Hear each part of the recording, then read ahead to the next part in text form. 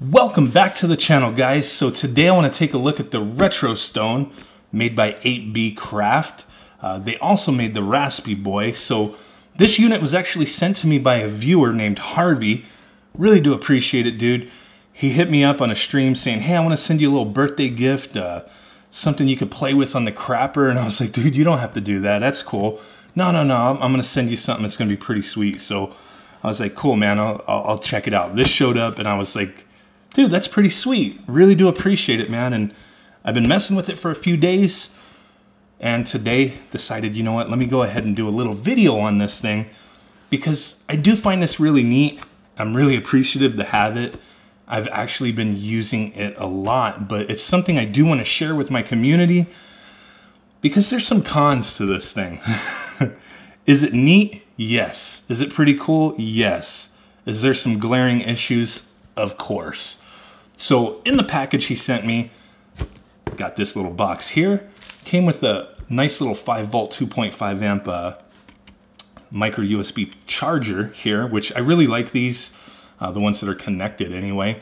So I get a lot of these things with like Raspberry Pi kits where they're, you know, removable and they have a little power switch on it. I actually really prefer these. I don't like misplacing everything and losing all this stuff. So this is really cool. Appreciate that. Definitely going to get some use out of this thing. Also in the box was some additional buttons with another conductive pad membrane there. So different options for colors. And then a nice little screen protector. Haven't had a chance to put that on yet. But definitely going to take a look at that another time and pop it on this bad boy. So here is the box. Let's go ahead and take a little bit of a closer look. Pretty cool black and white box. RetroStone, you know what you're getting yourself into. Retro fun starts here, right? Their little branding everywhere. Pretty cool little box. Nothing major, but back of the box gives you a bunch of information. You can play this thing on your TV up to 5 players. PC computer mode, not exactly sure what that's about. Little overview of some of the stuff on the unit, and then it does give you some of the specs here. So processor is an Allwinner H3 1.2 gigahertz 4-core processor. We have 1 gigabyte of RAM, 3000 milliamp hour battery, 3.5 inch LCD screen, and then some measurements there for the actual unit. You get Ethernet, however you want to say it. Anytime I say it, people are like, dude, you're saying it wrong. Oh my God, leave me alone, please. Just kidding, guys, but you get that, and you get a audio jack, micro USB charge port, memory card slot, 4 USB 2.0s, and an HDMI out port. Pretty cool stuff. So a little information on that side of the box. Now let's just go ahead and open it up and take a look. So in the box, before we really get in there, you get this little operations manual. Nothing major on this thing. It does give you a little diagram here just telling you what all the buttons, where everything's located on the unit, but you could just look at the unit and kind of figure it out. But you know, I didn't even look at this when I started messing with it. So not really all that useful for the most part because everything is just health and safety warnings. And then just telling you go to their website to figure out how to use everything and get started. And then it's repeated in like, I don't know, 20 different languages. So pretty much you're covered. In the box, we did get our unit here. We go ahead and set this aside. Now, also what came in the box was a 16 gigabyte little branded micro USB. I've already put it in there. Does not come with any software, so you do have to figure all that stuff out on your own. But mine came with the 16 gigabyte 8B Craft branded micro SD card. You know, looked around, figured it out. Hit up my community on, you know, hey, is there a pre-made image out there, base image? And there is a Supreme image out there.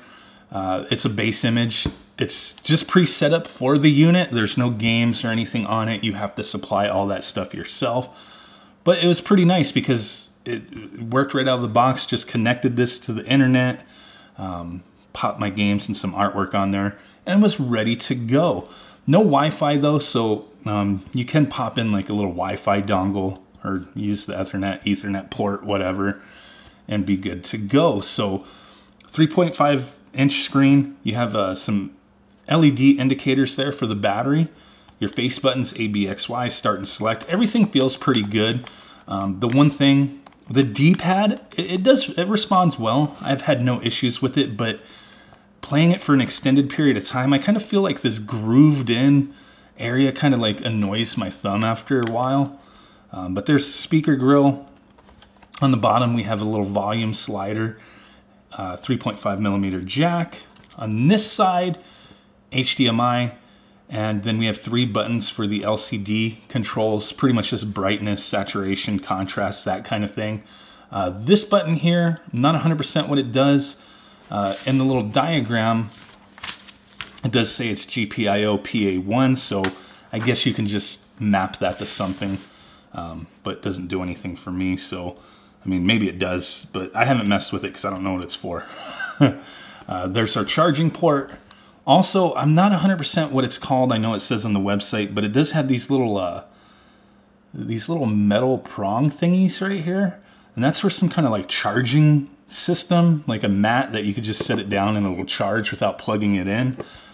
So that's kind of cool that it's there, but it was a little off-putting at first seeing those little things poking up. I was like, are those screws that are popping out? Like, what is that? But it's for charging, so pretty neat. Back of the unit, we have some additional buttons, you know, L and R, 1 and 2, that kind of thing. So additional mappable buttons for you. But with that base image, everything's already pre-set up and mapped. You don't have to do any configurations for USBs or Ethernet, whatever. And our power button. So we'll go ahead and power that on. Hopefully you can see the LED there. We're at, you know, 100%. Let me kind of try to get in a little bit closer here so you can see. Takes a moment to boot up. But when it boots up and you start seeing the screen, that's kind of when you start seeing the issues that a lot of people have with this thing. So it is using a composite connection to this LCD screen. And if you're accustomed to seeing composite signals sent to LCD screens, looks like garbage. So pretty much any text that's going to be displayed on this screen, it's going to be fairly blurry. And if it's small text, it's going to be fairly hard to read. So that's probably one of the biggest complaints for people. You have to find a theme that just like really works and has bold, you know, lettering and images and all that kind of stuff. For me, playing these games on here, I have actually really enjoyed this thing, but the glaring issue of this screen, it sucks. I mean, there's no other way to say it. This screen sucks. It's not even the screen, it's just the way they set it up. I guess just space permitting, I'm not sure what the actual screen is, but using that composite signal just is really bad for you know, a system like this. I don't really understand if there was another way to do it, but me, I've been playing just strictly handheld games on this thing. I really don't have a desire to play PlayStation 1 or Super Nintendo games, just handheld games. So I have like Atari Lynx, Gamegear, the Neo Geo Pocket stuff. I don't have any Game Boy stuff on here because I have Game Boys that are modded and every game that I would ever want for them anyway. So I just kind of put some stuff that I wanted to mess around with on here. And here we go. Take a look at a Gamegear game. If you're used to using RetroPie, an emulation station, everything's going to be fairly familiar using, you know, these images that are made for this device. Pretty much just retro orange pie, you know, modified for this thing, you know, because you got to make sure everything looks right as far as the screen. The other thing, I don't know how apparent it is, but the screen, there's kind of like a waviness or flicker. I don't know how to describe it, but it's just because of that composite signal. And for some people, it's really freaking annoying. A lot of people complained about the Raspberry Boy. It seems like a split thing. A lot of people either really dig these devices or they just hate them. I've heard of a lot of people, you know, when I was hitting them up in my Facebook group, you know, seeking some assistance on like, hey, how do I get this set up, that kind of thing. People were like, man, I sold mine. Like, I couldn't stand it. It's gone. I couldn't get any help. The creator of this, you know, some people had some negative things to say. I've never dealt with this company. I'm not going to personally knock the guy who runs this company because I don't know anything about it. But I've just heard a lot of people complaining, and it's just, you know, it is what it is. The unit feels good. Mold injected, you know, plastic.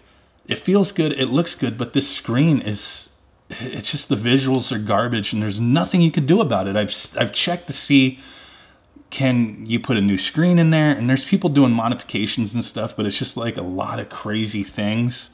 And it's just, you just have to accept what it is. These things are going for like $150 to $180. And you would expect, you know, the screen to look a little nicer than this. But let me give you a sample of the speaker. The speaker is actually pretty loud. That was all the way up. I'm gonna turn it down. Pretty loud speaker, it sounds fine. The games respond well, they play well, but definitely the visuals, it's just gonna be a bit blurry. You know, if you have text in these games and it's small, it's not gonna look great. If they're the reason why I'm just playing handheld games is because a lot of these older handheld games were designed for fairly crappy displays in a sense. And they used large font and things like that. And I really don't have any desire to play console games in handheld mode. I just want to play handheld games in handheld mode. That's just the way I am. But this thing is definitely capable to play a lot of systems. Very comparable to a Raspberry Pi 3. So you can keep that in mind. There's definitely resources out there to look at all the systems that are supported. But it's fairly similar to RetroPie on a Raspberry Pi 3. Let's go ahead and exit out of that. And as you see, like I started getting some like crazy distortions. Yeah, I don't know why. It was like getting real wavy down the middle there for a second there. Something might have jolted some power through that screen. I don't know. Kind of strange stuff. But yeah, this pre-made base image, a lot of cool stuff. All the loading screens and, you know, background music playing. It's pretty cool. Nice little starter thing to mess with. All right, let's just get into this game. But you see, it's just, man, it's so hard to. It's just so hard to really appreciate the visuals for these games because the screen is just not great. This game's like not even displaying. Look at that screen. Did it just, I almost thought it died on me there. Yeah, there's something funky going on there. Yeah, I don't know. This is the first time I've seen it do that, so it's kind of catching me off guard a little bit there. Not sure what the heck the point of that was.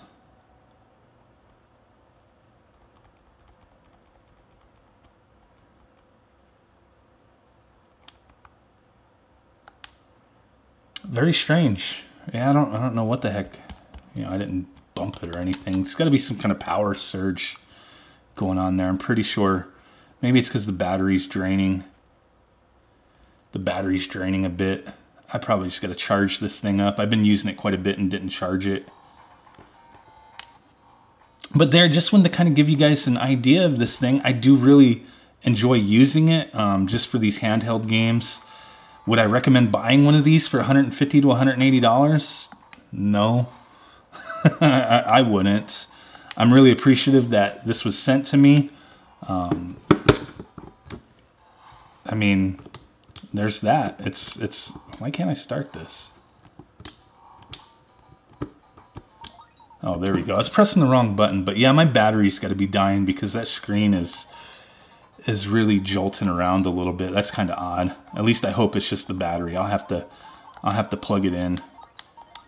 But there's some Neo Geo Pocket Color before we go. So really do appreciate you guys stopping in, hanging out with me for a little while, looking at this thing despite some of these the weirdness going on here. I have been enjoying it. I really do appreciate it. Thank you, Harvey, for sending this to me. You didn't have to, but you did, and I really do appreciate it. So thank you. I am going to be getting quite a bit of use out of this thing. Hopefully this flickers just because of the battery. That's kind of nuts. I'm going to find out right now. I'll post something in the description. I'm going to charge this up a little bit after I end this video and give you a heads up on that. Because that is kind of crazy, right? I don't know why it's doing that. That could just be the battery. Could be something else. Hopefully it's just the battery. But thank you guys. And I will catch y'all next time. Peace out. Bye-bye. And boom!